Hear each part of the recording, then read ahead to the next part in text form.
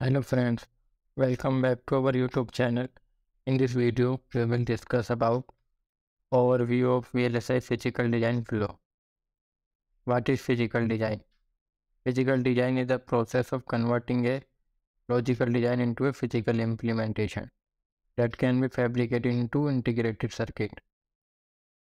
In the physical design, there are various steps involved such as floor planning, placement, CTS, routing, and physical verification. So in this video, we will discuss about overview of VLSI physical design flow and what are all those steps required in physical design flow. So import design, in which we give all the input files required for physical design flow. In optic design contain HDC file, UPF for power, def file, liberty file, technological file, .tf file. Then floor planning will come. Floor planning is a major step in physical design flow. So in this step, we have netlist which describes the design and the various blocks of the design and the interconnection of the between the different blocks.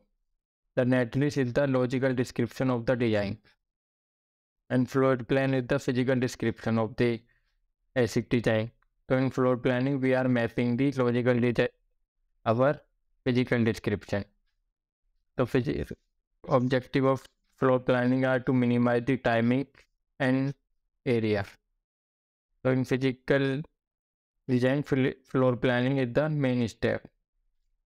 In this step, we determine the width and height of the core and die, determine the location of standard cell or predefined cell macros, determine I/O pin placement, creating the patterning for chip.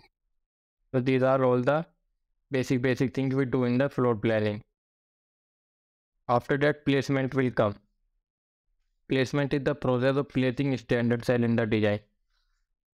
The tool determines the location of each standard cell on the die, and tool place this standard cell on the algorithm which is used internally. The placement will be driven by the criteria like timing, congestion, and power optimization. Placement also determines the routability of your design. The objective of placement is to optimize the area, timing, power, minimal timing DRC, and minimum cell density and pin density. The placement should be routable. It means your placement should be good in terms of routing. Clock tree synthesis after that. So clock tree synthesis is the process which makes sure that all the clock signal distributed uniformly to all sequential elements in a design. So whatever in this synthesis, the real clock will come. So the real clock will distribute it uniformly to all the flip-flop in your design. So it is the process of insertion of buffer and inverter along the clock path of design in order to achieve the minimum skew.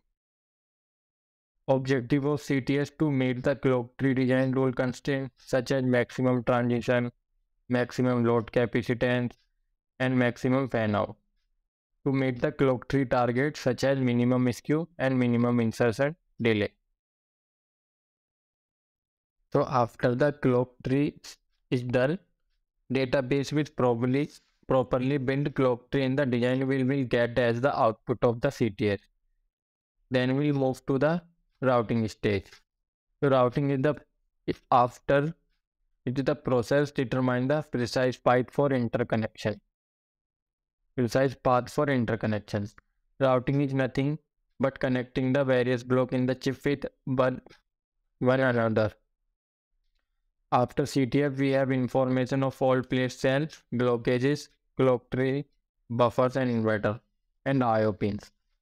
This information is important to complete all the connections defined in the netlist.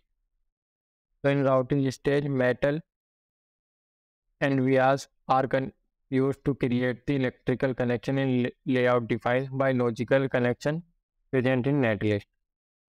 So objective of routing to meet the timing constraint no LVS error, no DRC error, and minimize the total wire length. There are many stages in routing process: global routing, track assignment, detailed routing, search and repair.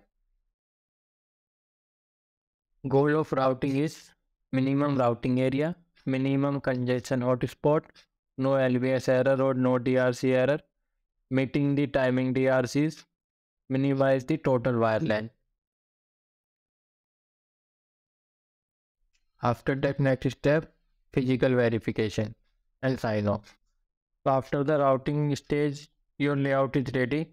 In this stage, we perform some sign-off checks. For example, physical verification check, timing analysis, logical equivalence check.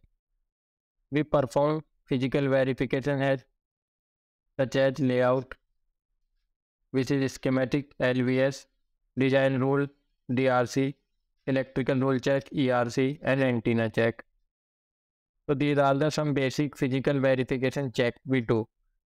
Equivalence check will compare the netlist between the synthesis tool and the netlist generated by PNR tool.